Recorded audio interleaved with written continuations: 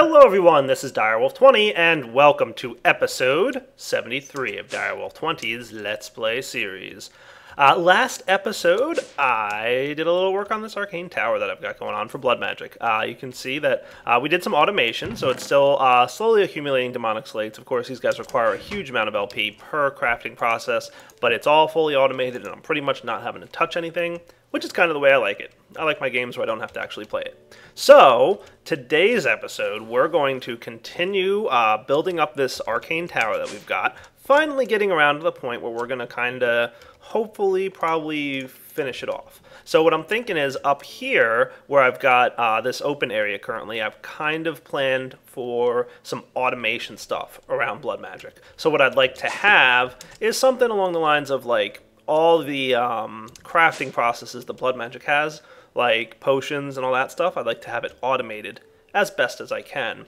So we're going to start working on that a little bit today. I'd also like to look into a tier 5 altar, but like I said, that does require killing just a few withers because I think we need 4 beacons. We're also going to need a healthy number of runes of sacrifice here, probably is what I'm thinking. So just out of curiosity, rune of sacrifice needs reinforced slates. So let's do this. I'm going to change this guy so that we get a full stack of reinforced slates. So we'll say reinforced slate. I want 64 of you guys, because these are the ones that we typically use the most. And we're going to do this as well. 64. And then that should be cool. So what we should start having now is more reinforced slates start crafting until we get 64 of them in total. And that'll be good. So I'm going to start getting ready. I haven't entirely decided what I want to do with the ceiling upstairs. I'm thinking like a traditional like magic tower with like a cone-shaped top or something like that, but I haven't entirely decided. So I'll be back in a few minutes once I figure it out. Maybe if I had that building guide. Do we have something that has a cone type shape or something like that? Would be neat. This is probably not the exact center of the room, but I just want to check something out. I don't know if there's a cone shape. I'm pretty sure there isn't, but we can check. So, cylinder mode. Am I crazy or am I not seeing anything?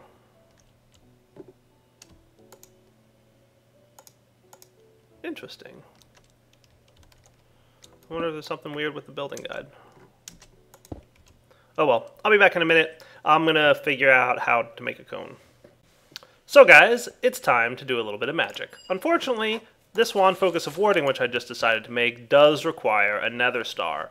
But luckily it doesn't require much else that's very hard to make. So what's the wand focus of warding do? Well, you've probably seen in past series where I've used the wand focus of warding to make a very efficient wither killing device. And that's pretty much what we're going to do this episode. But I'm going to do it differently than in the past. I do want to have a situation where I can hopefully do a simple way to spawn a wither automatically, because I always like having automated wither spawning. That's fun. Let's do a quick refresh on this monitor here and hit the refill all button here, because I would like to make sure that all my stuff upstairs is as full as possible.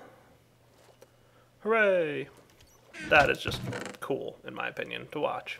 So that should fill everything up for the most part.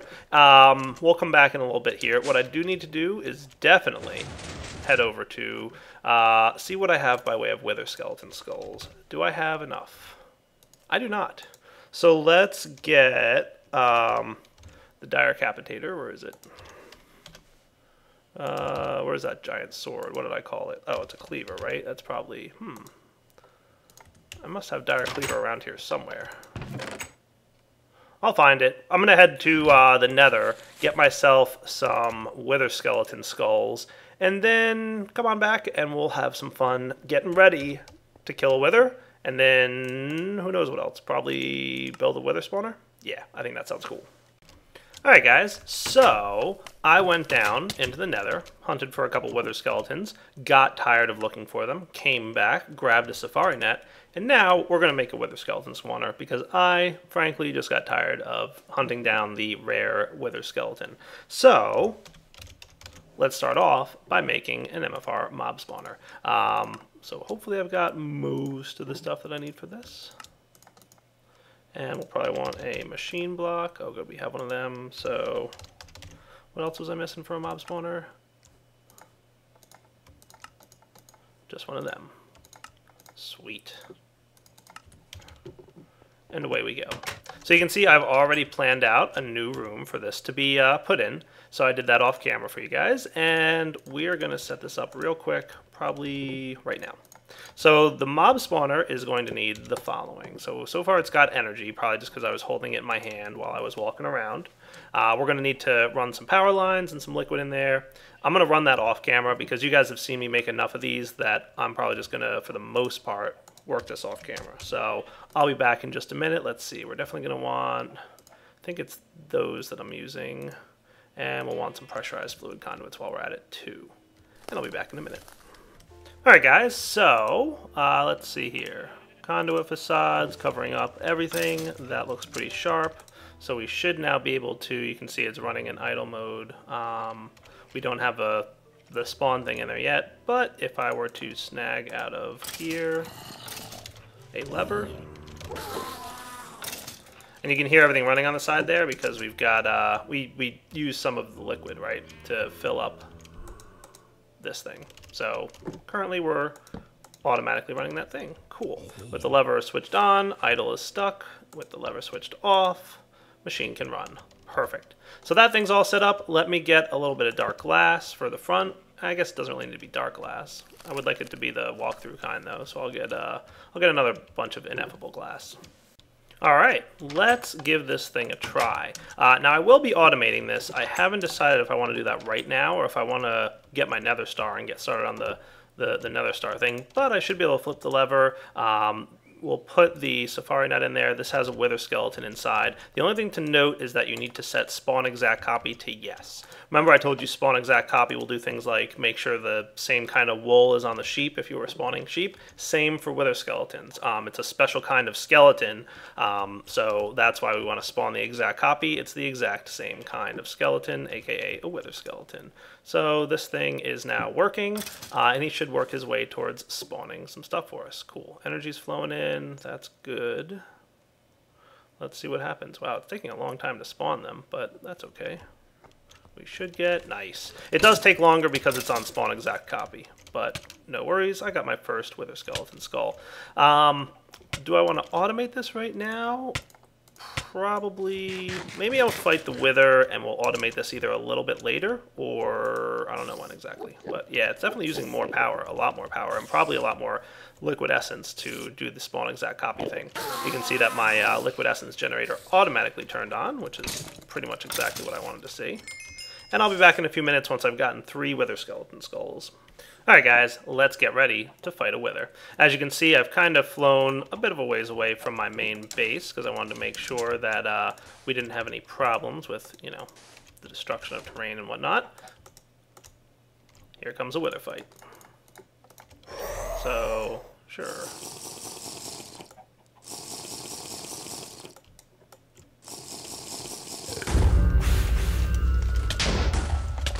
Let's take him down. Come here, wither. Let's go. You are a little bit faster than I remember.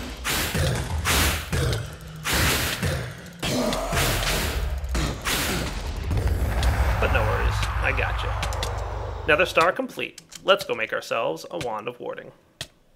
Oh, now that's a beautiful thing to see. 64 of every aspect in the jars. Alright, so what do we have to do? I know the center block has to be the nether star.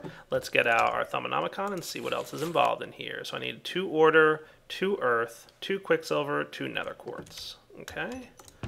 2 order. And remember to get a few extras, so I'll get 4 of each. Just because, you know, why not? Nether quartz and quicksilver.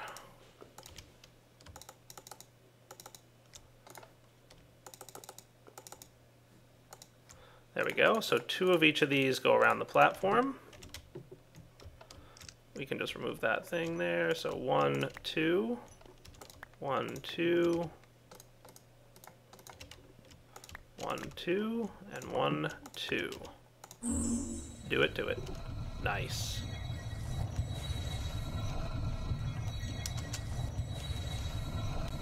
Alright, we didn't really have much problem with instability, at least so far, and it looks like we're about to get our wand focus of warding. Nice. So I can put this stuff away, and we've got it. Beautiful. So let's equip it, and then unequip it. It's going to hang out in my focus pouch. So the wand focus of warding is cool. What does it do? It allows you to ward blocks, simply by right-clicking them. Once a block has been warded, as you can see here, it is indestructible. You can't mine it, you can't break it. There's no way to destroy this block, short of like, you know, an admin in creative mode or something like that, including wither explosions. They can't destroy or harm these blocks in any way. Simply right-click with the wand focus to remove it, and you're in good shape. You can break it once again. Nice. So we're going to use this to build a wither-proof room. Let's get to work. Now there's a couple other things I'm going to want to have going on here as well. One of the components that I believe I'm going to need, if we look in here for wither, you'll notice there's actually a block that specifically mentions itself as being wither-proof, and that's reinforced obsidian. So I want to use a combination of the warded focus and some reinforced obsidian because there's going to be some parts of this build that I'm not going to be able to do using the warded blocks because I want to automate the creation of a wither. And in order to do that, we're going to need to place blocks down. Now in the past, I've done this with the MFFS mod, but we don't have that in this version of the series. So we're going to have to get a little creative as to how we're going to make this happen. Now, just so you know, to get a reinforced obsidian block, you need obsidian, and you need dark iron bars, which require dark steel, which is made by combining iron, coal dust, and obsidian. So, I'm going to get at least a large amount of this. So let's get coal dust. How am I for obsidian? We're pretty good on obsidian, and iron, obviously, we should have a ton of. So I'm going to start chewing that stuff up in here, and I'm going to make the wither-resistant blocks. Just a few of them, and then we'll be back when we're ready to do some other cool parts of this build. Alright guys, I think I've got the room set up, but I do want to try upgrading the wand focus of warding and see what kind of upgrades are available on it. So let's go ahead and drop it into our focal manipulator here. So wand focus warding. Let's check out the first one. I guess frugal reduces the V cost. Well, I guess that's pretty straightforward. I don't have much of an option there, do I? So I guess frugal is really the main one you can put on it. I'm just interested to see if there's one of those ones that allows me to upgrade. Architect. Cool. You can use G to change the... Okay, awesome. That's what I want. Definitely architect. So I'll come back after this is done, infusing this wand focus with more power. All right, looks like we're almost there. Wand focus warding. Here we go. Nice. We can... Oh, increases the radius. That's cool. I'll check that out in a bit, but for now, I just want to try it so I can do... Oh, nice. That's cool. So I can ward things in giant blocks at a time. Yes, please. So here's where I mapped out to place this thing. I wanted to keep it kind of far away from my house, just in case. So let's see. Neat. I guess it's not going to show me. So let's make it like a 5 by 5. That should... Interesting. I'm not able to do the ineffable glass. Since when can't I ward that? Well, that's different. I've not seen that issue before. Not that that's a big deal, but... Oh, neat. I can actually do the whole thing. That's kind of neat. Nice.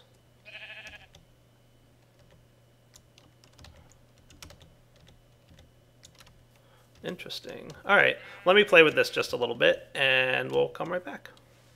Alright guys, so I've got what I'm calling the Wither Entrapment Room. This should be a pretty nice room to keep this thing trapped. I wanted to have like clear glass in here, but unfortunately it looks like in the newer versions of Thaumcraft you can't ward clear glass, so that's unfortunate. So let's go ahead and test. I just killed a few wither skeletons. Alright guys, so I've got a Wither Entrapment Room all set. So this thing's pretty well warded, as you can see, and my plan right now is to test it. So I'm going to place the Wither spawning blocks right here, and hopefully this will keep the Wither trapped inside this room. I wanted to have the clear glass, but unfortunately it looks like I can't put the warding on the clear glass, so we're just going to have to go with this method. So let's see how we do. Not terrible. All right, so it did break a couple blocks outside. We might want to ward the front of this thing to prevent the grass blocks from blocking, but that's just a cosmetic issue. The Wither cannot escape, and he really can't do much damage to anybody, especially me, which is the main purpose of this fight.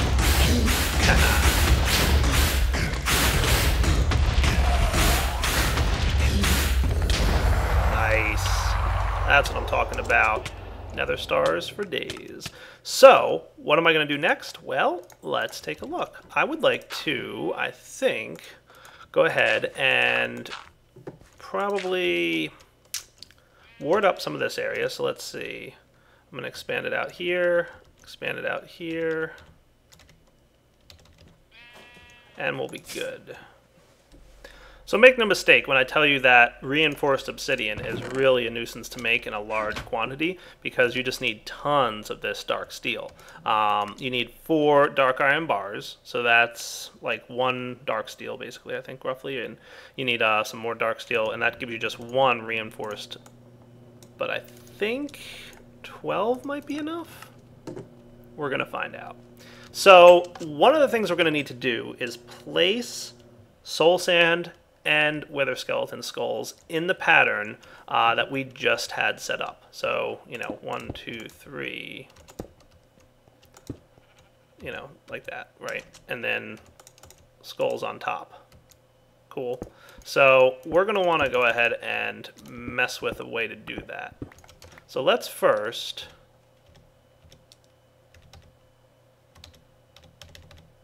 change this up.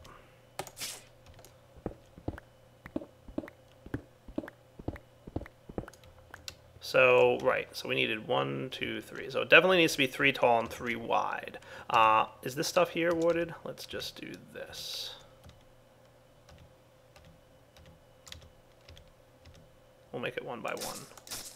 So we'll unward these blocks here, and down here, what I'd like to have are some drawbridges. Cool. And in each drawbridge will be 4 of these things. And I'll dig down under here. How's that sound?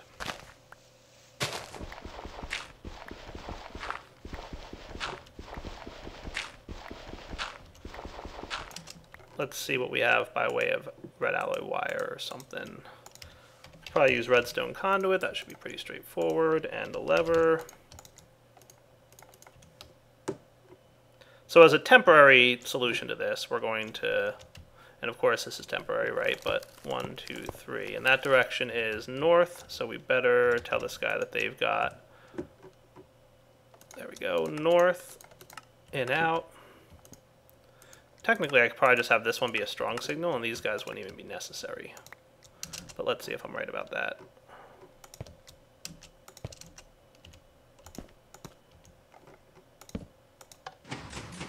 Nice. See? So this is a witherproof block, and these guys are all witherproof blocks. So we should be protected in terms of the wither causing an explosion here. And I have this being 1 block deeper, so this is warded, and behind it is another bit of reinforced obsidian. So I think that's the exact amount that I need. So the basic plan is to turn this off, move some autonomous activators in here, and they're going to be on frames. So obviously this can't be here, but, this was all just testing purposes anyway. And we're going to need some, automation around getting these blocks moved into place. But let's go make some frame stuff.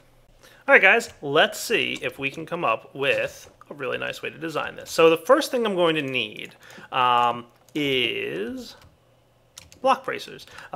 Block placers are from Open Blocks, and I chose this for a very specific reason. Autonomous activators require power now, and because this is going to be an extremely compact build, I don't have room to place power cables. So we needed to do this with a non-power using block placer, so that's what this thing. So the block placer, obviously less advanced than the autonomous activator here. So, it doesn't require power, but it's also less advanced, but we don't need something too fancy.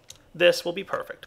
I want these block placers to be right here at their farthest out position. Then I want them to wind up moving in a couple of blocks. So we're going to need to, make sure that that's a thing that happens. Next up, we need a way to activate these block placers. So let's put a few pieces of stone in each one of these. I'll put like 5 in each just for testing purposes, right? And then you guys can see exactly how this is going to work. That's weird that this looks different, but I'll find out why in a minute. Block placer. I might have had it like on its side or something. Yeah, that looks better. Cool. Alright, so we've got the 5 block placers, each with stuff in them. So what we want to be able to do is move this in and out. So I'm going to place hollow covers on each of these. And then on the hollow covers, we're going to use framed red alloy wire. This is made with oak wood strips around a red alloy wire. What this does is it's basically like red alloy wire that acts like the conduits from Ender.io and other things that can just basically be placed in the world without actually having to sit on anything, whereas red alloy wire needs to actually be on another block. Cool. Now the reason I chose this is because it's microblock compatible, where the conduits from Ender.io are not. So I would not be able to use conduits from Ender.io here because they don't support hollow blocks and covers and whatnot. Next up, we're going to want to have some covers, some hollow covers in between each of these. So let's do this and this, this and this, and then we'll want one here and here, here and here, here and here, and then we want one here as well. Not here. Ah, stop breaking things that I don't know what you are. Get the impression I just broke something I didn't want to break. There, there. It can sometimes be tricky to place these things. You have to get it in just the right spot. There, nice. Let's get down one level. That should be good. So now let's put some frame covers on this thing. So we've got one here. We can probably do this, this, and this. And then let's try to do frame sliders. So sheep, you're in the way. I'm sorry. I don't need wool at the moment, but I needed you out of my way. So the next thing to place are the frame sliders. So we'll put one here and here. You go like that. So technically we're going to want this to be,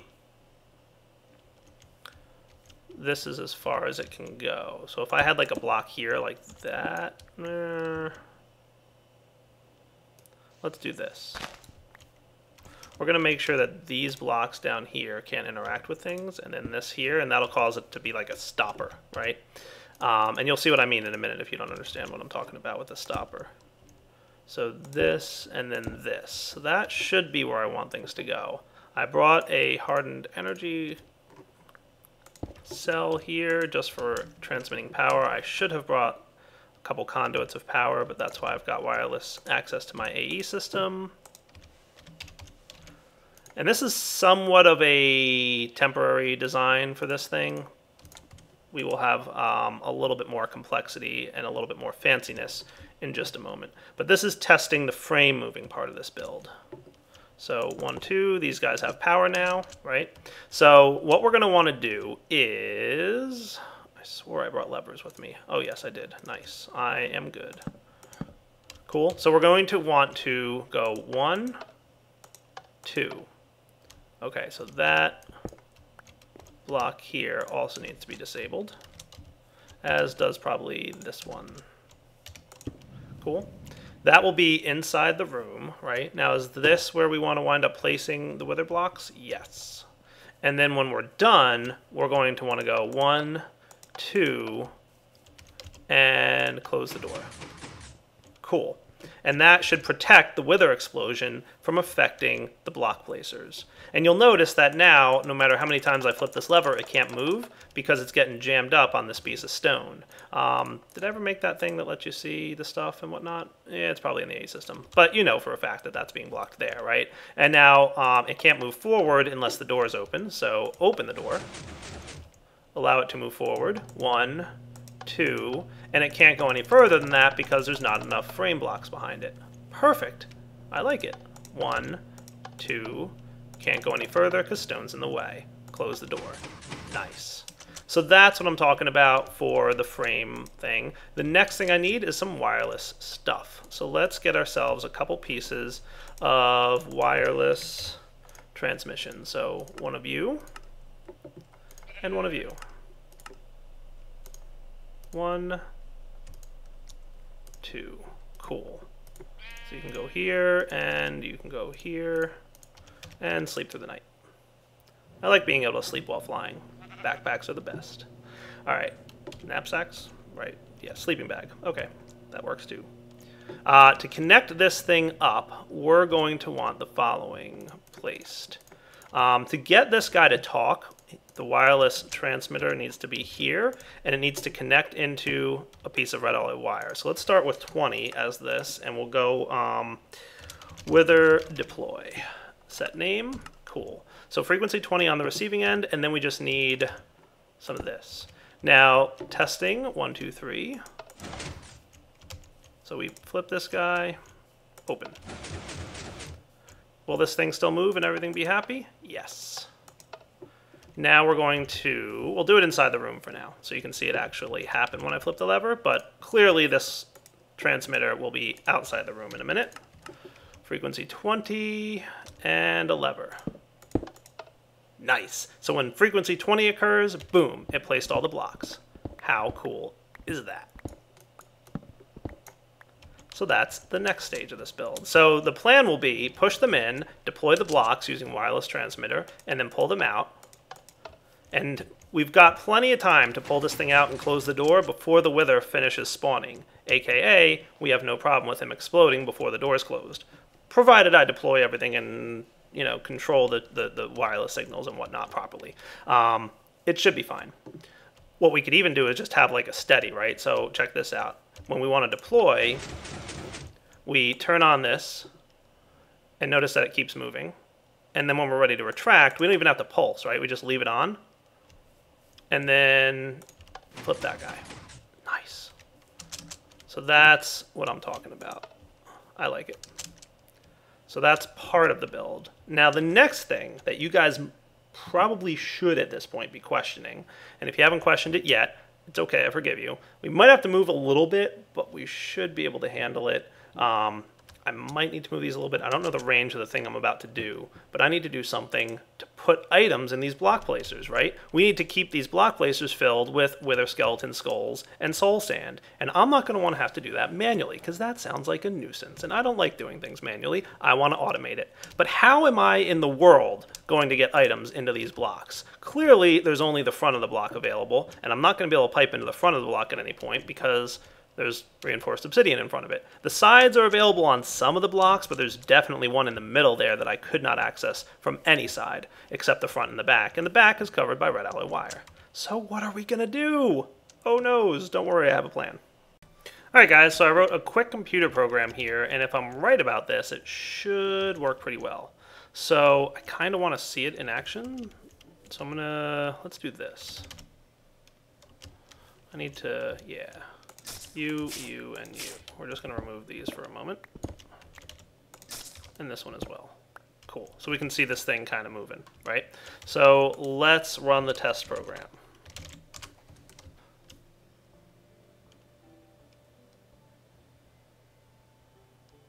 Nice. That's what I wanted to see. And then the door closes. Cool. The only thing that didn't work, frequency 20. You are supposed to be on frequency 20. That's why that didn't work. Nice. Alright, so let's reboot the computer. The first thing I'm going to have it do is open the door. And then, yeah. I should probably do that. Yeah, I'll figure it out. I need to tweak the code a little bit. This was just like a quick demo of how I want things to work. Let's run test again. So that should move in, deploy, move out, and close the door. Awesome. That's exactly what I wanted to see. So let's 1, 2, 3, 4. That looks good. So how are we going to fill up the block deployers? How are we going to do several things? you're going to have to wait till next episode. I'm sorry. I need to do a little bit more programming to make this program work a little bit better. What I want to do is have it like when I push a button, it executes the code.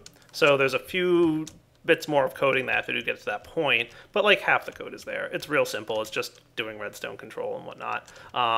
But what I'm going to do is get to work on that code, get ready, because I am going to have to visit the end before I can make the components that are going to be used for filling up those block deployers. So that's going to be a nuisance. But we're going to have to do it. So next episode, we'll go visit the end.